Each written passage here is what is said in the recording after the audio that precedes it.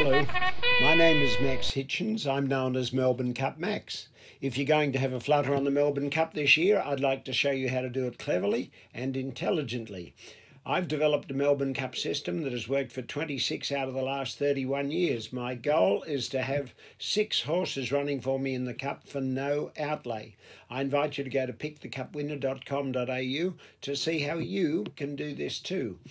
The key is research. I do a lot of research. In 2019, I've done a series of videos about horses likely to run in this year's Melbourne Cup. This video is about a horse named Vow and Declare. Vow and Declare is a 4-year-old Australian bred gelding, which is great to have an Aussie horse in the race. We're getting fewer and fewer of them. He's trained by Danny O'Brien, who has stables at Flemington. His main claim to fame, apart from being one of the few Australian horses, is he ran second to the Japanese horse Mer de Glace in the Caulfield Cup on the 19th of October. Prior to that, Vow and Declare ran 4th to Kingswell Dream in the Turnbull Stakes on the 5th of October. Can Vow and Declare win the Melbourne Cup? Absolutely. His Caulfield Cup was superb, the wonderful run. There was a deal of crowding at the furlong post from the post, a furlong from the post, and had this not happened, many people believe Vow and Declare would have won the Caulfield Cup.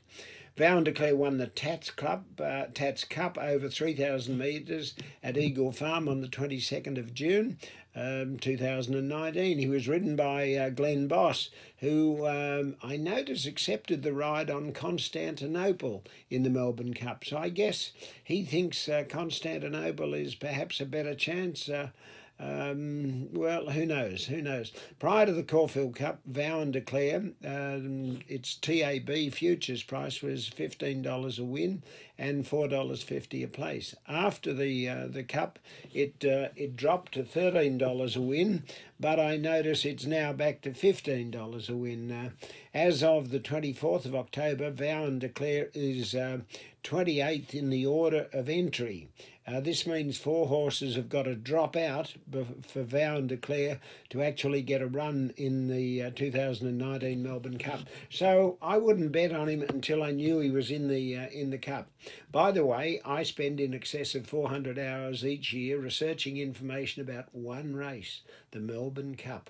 As mentioned, my system has worked for 26 out of the last 31 years. Not perfect, but not bad. You can download my system for free at pickthecupwinner.com.au. Please forward this video on to a deserving friend. I think they will like you for doing that, particularly this close to the Cup. And good luck in the Cup.